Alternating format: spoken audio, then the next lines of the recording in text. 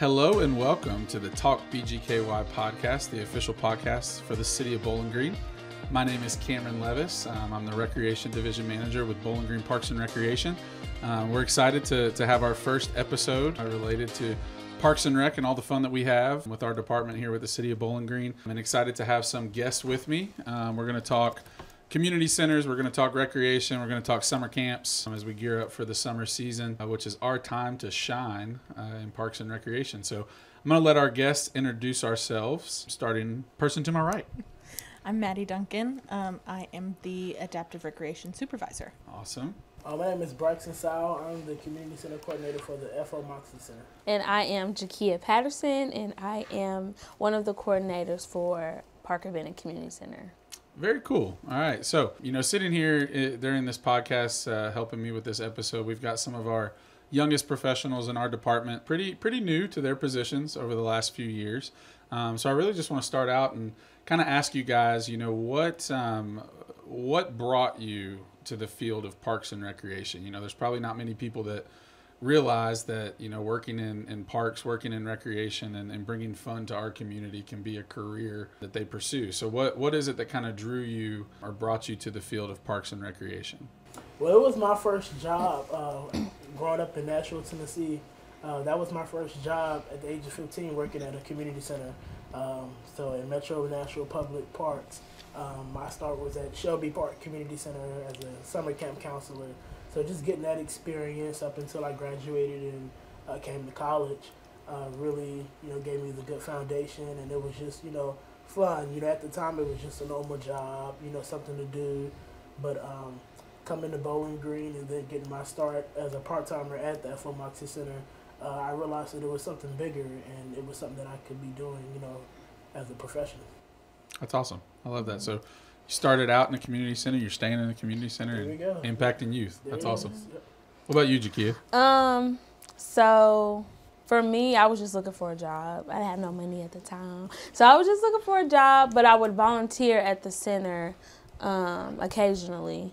And then once they had an opening, I applied, and then I got it. So I started working in 2017 and kind of just fell in love with what I was doing and the kids, and I seen the impact that I was making. So I just stayed. It doesn't really feel like a job. It feels more like just what I love to do, if that makes sense. Absolutely. So, yeah. That's cool. I love it. What about you, Maddie? So I was paralyzed when I was 13, and part of my therapy was recreational therapy. And so I had a really good rec therapist up in Louisville, and she kind of inspired me to kind of go into the field of rec therapy and doing different recreation programming for people with disabilities. Awesome. And now you get to run a program doing do. just that every single day. That's pretty awesome. I love it. So what would you say? I'm going to ask each of you guys this, and I want you to kind of frame your thoughts to give me an answer to this question. So what do you think Parks and Recreation means to our community? I know I'm kind of put you on the spot because that's a big overarching question. Do you want just words that we think of? However you want to answer. I think for me, from my perspective, safe space, fun, active, that's what I see. Impact. Awesome. I like it. Braxton, what about you? What Parks and Rec means to our community? Mm-hmm. Definitely like a good ways of leisure. I believe that our community, when we give them something different, they definitely show up, but I feel like, we just get to make a smile on their faces, and that makes, that means the world, just so that they can come and have a good time. And if you can make somebody smile, through Parks and Recreation, then we've done our jobs, Absolutely. So. Absolutely. I like that. What about you, Maddie? A little bit of a different perspective with the adaptive program. Yeah, I think through the adaptive program, it really provides inclusiveness, both with, having disabled people and non-disabled people come together, but also just letting people with disabilities have a community around them and being able to kind of have people that they relate to. No doubt.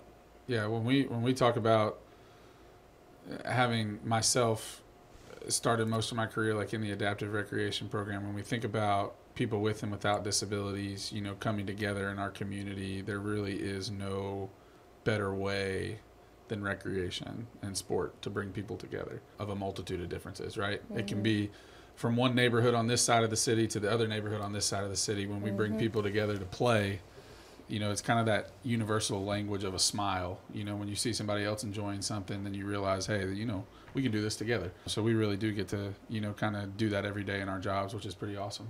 That's cool. I love that. Nice answers, guys. All right, so what I want to do is kind of shift gears and chat a little bit, because, you know, you guys all work in different divisions, or at least different locations. So I kind of want you to spend a little bit individually telling me either like about your community center, obviously, because, you know, Braxton, you're somewhere different than Jakia. And then Maddie, of course, you know, with the adaptive program, it's different than just a community center. And so just want to spend a little bit telling me about your community center, you know, your location or your division, you know, with Parks and Recreation, and some of the things that you guys do year round, and then kind of that target population that you're looking to serve each day, if that makes sense.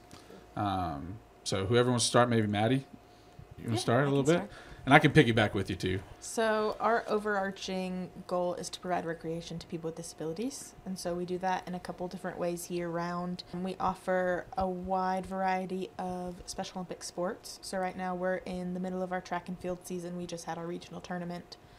And next we'll start softball. We offer bowling, flag football, basketball.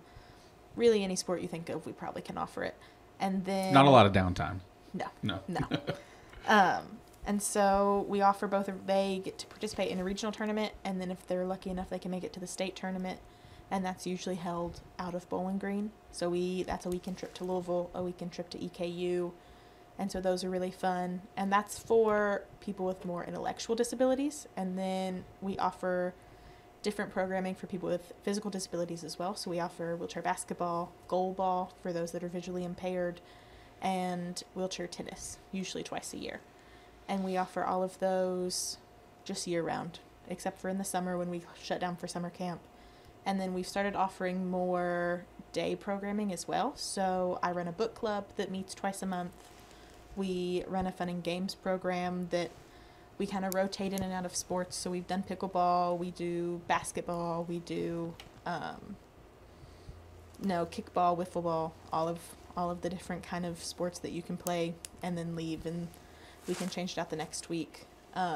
We do different arts and crafts programs, and so we typically base it on the season. So we'll do a seasonal craft once a month, and then we also have tried to start a walking club. So just a way for people to come out and get active on Friday afternoons. Awesome. I love that. So it's both passive, it's active recreation, lots of opportunities, and of course we'll talk on summer here in a little bit, what you guys do in the summer. Another thing, obviously, to touch on too is some of the partnerships with county parks, with our adaptive water sports program. So, you know, giving people with physical disabilities an opportunity to be in the outdoors. So you don't get much rest. But I love it. It's awesome. It truly is a really cool thing, and that's a historic program in a lot of ways. You know, that program has we've talked about it a lot, you know, within the city, but the Adaptive Recreation Division used to be the Special Populations Program, you know, which started as the Bowling Green Adult Athletic Club in the early 80s. And so that program has been making an impact, you know, here in Bowling Green and Warren County for decades at this point. And really what that division is a strategic decision on the part of the city to say, hey, we're going to dedicate staff, we're going to dedicate money, we're going to dedicate time to making sure that this population of people with intellectual and physical disabilities have the opportunity to enjoy the same things that our entire community does when it comes to recreation and sport on a daily basis. And that really does, you know, set our community apart. There's not many people, other communities in the state of Kentucky that offer those. And, you know, here in Bowling Green, Lexington, Louisville, those are really kind of the three places that make that dedicated decision on a daily basis. And so, you know, Maddie gets to continue kind of carrying that torch with her and Hannah and all the staff down there. And it's going to be a program that, is a strong, priority for us as a department for another 50 years. Right. And so really neat that we get to serve that population, dedicate time to making those things happen. So thank you for sharing a little bit about that. Braxton, do you want to tell us about Moxley Community Center? Sure. So the FO Moxley Center, we do a variety of programs. Right now we're in after school, of course, so that's like our program that we do, all school year. We host about 55 kids. So you're really focusing on youth. Youth, So our program is centered around youth ages 5 to 13. So that's like how we do our camps, our after school programs. We just wrapped up our spring break camp, which was real fun. We also do this program called Biddy Ball. So we try to offer a program to youth ages 3 to 5 and pretty much give them the basic foundation of what they need to know to go to the next level and play in the youth basketball league. So we usually see about 100 kids during that time, so it's like a real busy time of the year. We do it twice a year, so we do it in the fall and the winter league. So it's a real fun program. We've also started like a cheerleading program for those same kids, 3 to 5, so it's real fun to see those little ones come out there and have a good time with us. Our summer camps, we see about 150 kids and do a variety of activities. We try to take them to our different parks that we have in the city. We'll take them on a whole bunch of field trips and just have some in-house fun with them, with our camp counselors and our staff. Sure. That's awesome. So Moxley Community Center is located kind of on our main campus for BGPR. So right in downtown Bowling Green, really over by Roland Bland Park and the skate park and Coomer Little Recreation Center. So then shifting gears to Jakia, who's at our Parker Bennett Community Center. So some of the same programming, some of the same target population, but describe to me a little bit about what makes Parker Bennett unique. So Parker Bennett is located in the Housing Authority area, well, one of the Housing Authority areas. So we have a lot of families who are low income, hence to why our after school program is free. And then we also have similar camps to FO Moxley. So we have the summer, the spring, the fall break camp. We do have different programs that take place. Our haunted house happens every year. We do have a pageant that takes place for the girls every spring semester. So we're currently in that now. What else do we do? We also do community events between all of the centers. So we do the Sweethearts Challenge, we do the Bunny Hop Trail, we also do another haunted house at Soki, and that's like mid-October. So yeah, that's what we have going on. Our after-school program, we have 90 kids enrolled, and then for our summer camp program, we only take 80 kids due to our center being so small. But we make it work. That's right. I like it. And you mentioned the special events, which is a really cool thing for us to touch on. That the focus on special events for us was really a product of COVID, of the pandemic, because all of us, our normal programs and the things that we were doing on a daily basis had to stop. And after about 4 months of disinfecting every park bench in the city of Bowling Green and every light pole and caution tape and all the playgrounds, I think some of us were just like, all right, enough's enough. We got to figure out a way to still reach our community in a safe way during the pandemic. And so August hit and we're like, hey, how can we creatively still bring fun to our community? And it's been kind of neat because the Pumpkin Trail and the Sweethearts Challenge and all these things that started as a COVID safe way of doing recreation have evolved into annual events for us. The Bunny Hop Trail and all these things. And we have created what seems like a cult following of people in our community that are like, hey, if Bowling Green Parks and Rec is doing this event, we're going to show up. And now we know we have a responsibility to show up as professionals and bring those opportunities to our community. But it truly is a fun thing for us all to come together. We do our things on a daily basis, but then we all come together to reach our community in a bigger way. And that is a true depiction of what recreation is, right? And so I'm glad you touched on that. And so when we think about these community centers and what you're offering to youth, it's not just serving the youth. You mentioned spring break camp. You think about summer camp. You think about after school. You're also serving parents, right? You're giving parents a safe place for their kids to be. On those school breaks when parents are still working and they need some place for their kids to get not just safe, childcare or opportunities for that, but also effective and fun places for their kids to be. So expand on that a little bit. You're not just serving youth, but how do you guys see your role in helping parents feel comfortable, with their kids being in your programs? That might have been a tough question. Yeah. Because I can say, like, our parents appreciate everything that we do for those kids at the center. That's right. I think it also brings new opportunities to their kids, because when we do plan fall break and spring break and summer break camps, we try to take the kids somewhere that they've never been before. Sure. So I think the parents are also appreciative of that too. So being able to, like you said, to have that safe space for them, I think it brings a sense of relief to the parents, like, okay, I know my kids are at the center. I know they're safe. I know they're having a good time. So it feels good that the parents trust us with their kids. No doubt. So I love just seeing the kids come back, because some of them start at age of 5 and then they age out, at 13. So it's good to see that the parents trust us with their kids, and they keep coming back. I'm glad you mentioned the unique experiences, because we have a conversation a lot, like when we're planning and we're thinking about our programs, it's what can we be providing here that they're not going to get anywhere else, right? What experiences can we give the kids? Can we give the participants in the adaptive sports program? If they were in any other community, what are we going to provide that's unique? What are we going to provide that they couldn't get anywhere else? And so, Jakia, if you can, like, briefly, because you made me think of an example.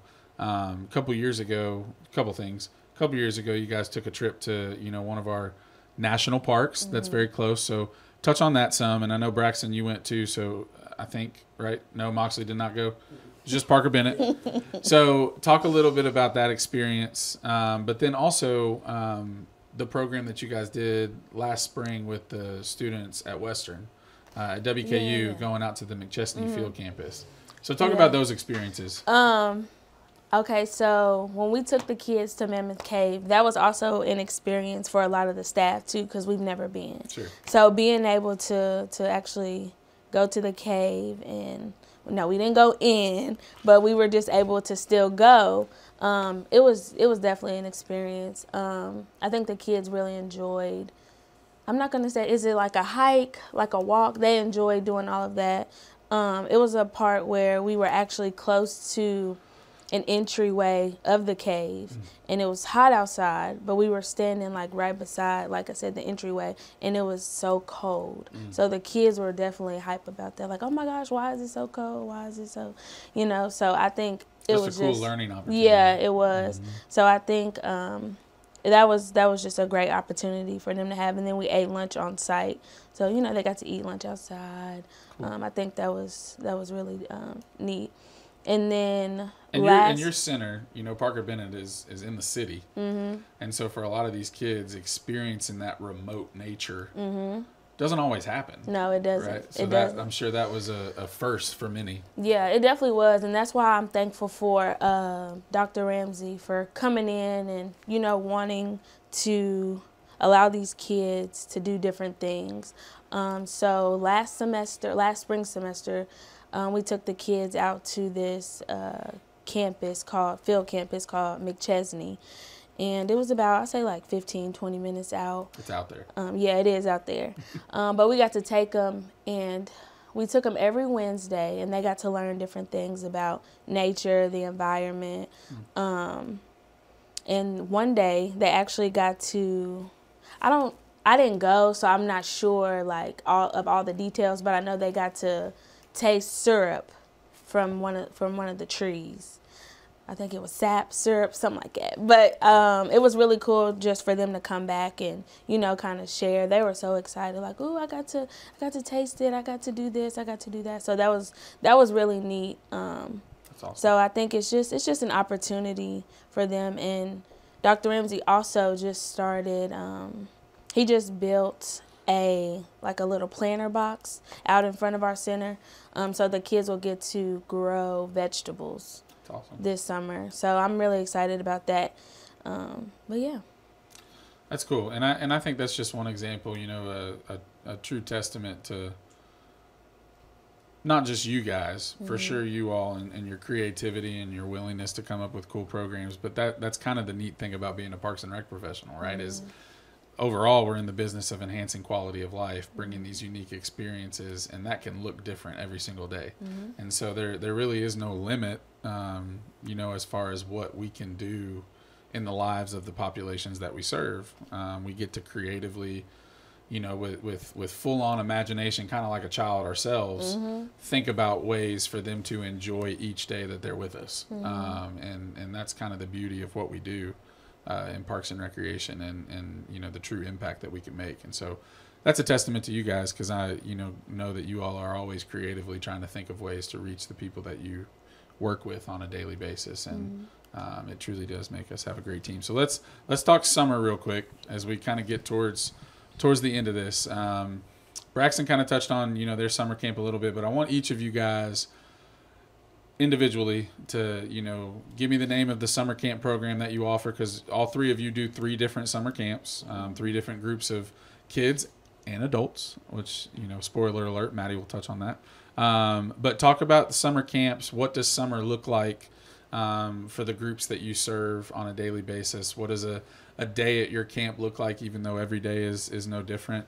And we'll talk a little bit too about how we facilitate those camps, as far as, you know, the amount of people that we hire and everything to make those things possible. So Maddie, why don't you tell us about the summer camp programs with the Adaptive Rec Division? In the Adaptive Recreation Division, we have technically 2 different camps that we offer. We offer Camp Happy Days, which is for youth with disabilities ages 6 to 18. And then we offer New Adventure Adult Camp, which is for all adults 18 plus. And so it's kind of 2 different day types when we do them. Camp Happy Days runs 3 weeks, 1 session in June, 1 session in July, with 2 weeks in between. And that we, you know, the kids come in, they eat breakfast. We do typically a morning games section. And then typically all of our field trips are in the morning, whether that's us going to the planetarium, us going swimming, walking down to Circus Square to play in the fountains, walking down to the Capitol to watch a movie. That typically all happens in the morning. We come back for lunch, and then the rest of the day is a little bit of free time, a little bit of, you know, structured play, crafts.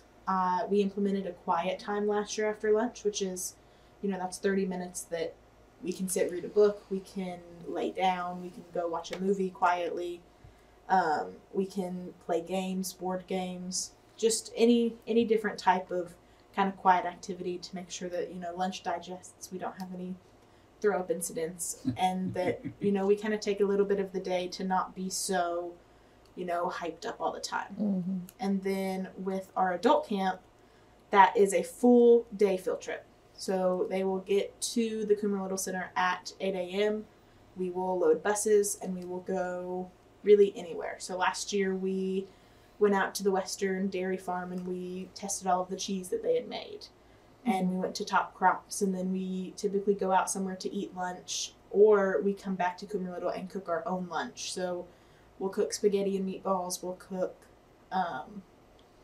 you know, we'll do salads, we'll do sandwiches, we really try to focus on skill building with our adult camp, and being able to, you know, put in these adults that they can then go out into the community and apply these skills to what they do. So ordering at restaurants, or being able to go and work at Top Crops, and then they can go out there every Friday, or being able to go through a museum respectfully, quietly, and being able to really take in what is happening around them.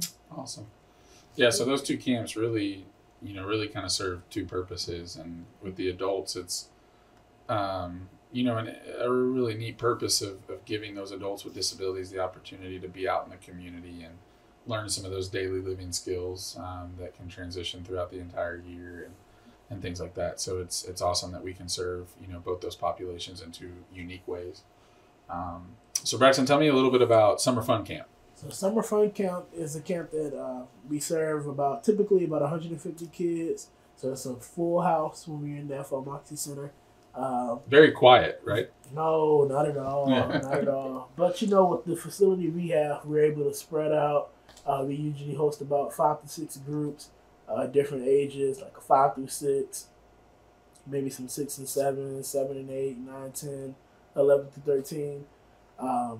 So they're like doing all kind of activities. So it's a lot going on at FO Moxley. So one group could be, at the water park. Another group could be at the playground. It's hard to be, a lot of places at one time with our camp.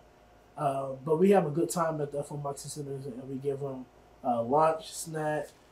We bring our lunch in-house, so that way, we can all be in-house eating lunch together, so that works out. We take them on different kind of field trips. We will go to the water park. We go downtown to Capitol Arts, watch a good movie. We may even take them to the Regal movie theater on the days where it's like $1, so it's very budget friendly for us. We'll also go. We're being very good stewards of the taxpayer dollars. You have to. You have to manage that money very well. That's right. Where else? We may take them different parks. City of Bowling Green has so many beautiful parks that they don't even know about. So we try to make sure that we go to at least all of them with the time we have. As long as the weather permits, we'll be out there. We love going to Exclaim. That's been our new thing lately. So we'll go and see stage plays through Exclaim, and it's supporting other youth. So they're the ones putting on the plays, and we come to realize that some of our kids are the ones in the camp sometimes. So we like supporting our own group of people, and that's pretty cool. We enjoy going there. We always take them to Cheney's Dairy Barn, so getting to do those type of activities, the planetarium, going to Western. So it's always busy at Summer Fun Camp. So that's awesome. Yeah. I love it. And Chiquilla, what about you? Camp Good Times. Camp Good Times. Never a bad time. Never. Oh, no, I'm just kidding. It's always a good time at Camp Good Times. Camp Good Times, we host 80 kids during the summer. We take a lot of field trips, like I was talking earlier about opportunity. That's really like the biggest thing for me. So being able to take them to different parks is a big thing for me too. Just utilizing the parks that we have. It's a free field trip. A lot of the kids don't know that we have so many parks in Bowling Green. So being able to take them there, I really like that. We do have 3 different groups. We have 5 through 7, 8 and 9, and then our 10 through 13 group. But like Braxton was saying, we take similar field trips. So we go to Regal, we go to Capitol Arts, parks. We try sometimes, but we try to allow our older kids to kind of tell us what they would like to do, because at the end of the day, it is their summer. So they will give us some ideas, and then we'll try to plan accordingly to that. We also have like a partnership, I guess you could say, with Warren County Public Library. So we have them come in once a week. So the kids, and we do have a library at our center, so the kids will get to go to the library over the summer, and they do different activities with them. And that also takes place during our after school program as well. The kids love to cook at Parker Bennett. They love to eat food and try different things. That's really what our summer is. We're busy. We try to keep them busy. We do water balloon fights. Like we have a big water day. We do water balloon fights with the different age groups. We'll do like a water slide. We'll make that happen for them. We'll do like kickball, like water kickball. I guess that's what you can call it. But yeah, we try to keep the kids very active during the summer, so when they go home to their parents, they sleep good at night. So that is the main goal, is just to make sure that these kids are having fun, because it is their summer. So. That's right. Yeah. So we're truly making, memories happen, creating core memories for the kids that come into our programs, the adults that come into our programs. Just giving them a chance to have a fun summer experience like every kid desires to have. So, no, that's awesome. So yeah, again, our 3 summer camps, that we offer within the Adaptive Recreation Division, we've got really 4 summer camps. So Camp Happy Days for youth with disabilities, and then New Adventure Adult Camp for adults with various intellectual or physical disabilities.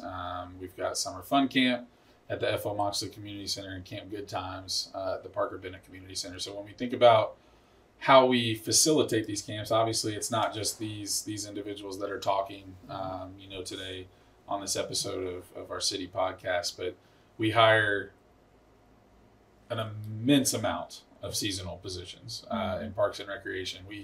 We hire a couple hundred across all of our divisions to make summer programming happen. So camp counselors, you're looking at probably about 50 total across the 3 camps, if not a little bit more. On another episode, spoiler alert, we'll talk about the Russell Sims Aquatic Center, and we hire about 65 staff between lifeguards and pool attendants to make that happen. We hire seasonal positions in the summer for athletics, for parks maintenance. And so, truly we are not just the place to make core memories for the youth and the adults that are camp participants, but we really do feel like we provide an opportunity in the summer for people to have their most memorable job. Maybe it's similar to Braxton's story. A kid comes and works at camp with us in the summer and they fall in love with it, and then 20 years from now they're going to be running a community center, just like Braxton, and we take a lot of pride in that. We truly do think that the jobs that we provide in the summer are meant to be memory makers for those people that work for us. We want them to be a part of that process of making kids smile every day through the programs that we provide, and also be a part of that creativity and that imagination that goes into planning. And for that reason, our jobs are a blast. That's why we do it every day as full-time professionals, and we want people to taste that a little bit in our seasonal positions. So if you could just give one line or one reason of encouragement for people to take part in what Bowling Green Parks and Recreation offers in the summer, whether it's as a counselor working for us or being a participant in our programs, give us one last encouragement for people to take part in what we offer this summer. I would say it's a fun place to work. Like, That's it right. doesn't feel like work because you get to come and you get to have fun, but you also get to make an impact, and you also get to build relationships with these kids. That's awesome. I love that. I guess I'll cover the. Talk to the parents, Braxton. To the parents, yeah. Okay. Yeah. I got it. All right now? I know we're going to say roll and then go. Talk to the parents, Braxton. Parents. Why should they sign their kids up for summer camp? To the parents, I think this is all 3 centers. It's a place of inclusiveness, unity, and we're spreading love for all mankind. So that's all our county kids, that's city. We don't care where you come from. Just, come in and, let's do this together. This is for you guys. We're here to serve you. So. I like it. Maddie, what about you? We're a kind of program-based department that there's no limits on anything. We don't put limits on people. We don't put limits on what people can do. And you can come out and you can do anything that you really set your mind to. Ultimately, at Bowling Green Parks and Recreation, we want to help people find their fun. We want to help people find what they're passionate about, and we really want to help them find full enjoyment in life and living here in Bowling Green and Warren County. Thanks for joining us today on the Talk BGKY podcast, the official podcast of the City of Bowling Green. Maddie, Braxton, Jakia, thank you guys for being guests today. No problem. Appreciate y'all joining us.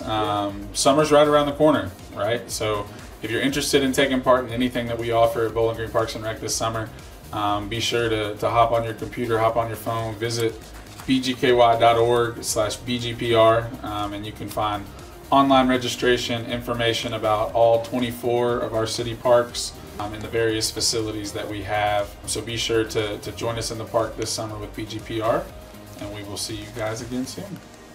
Bye. You've been listening to the official city podcast. Thanks for joining us.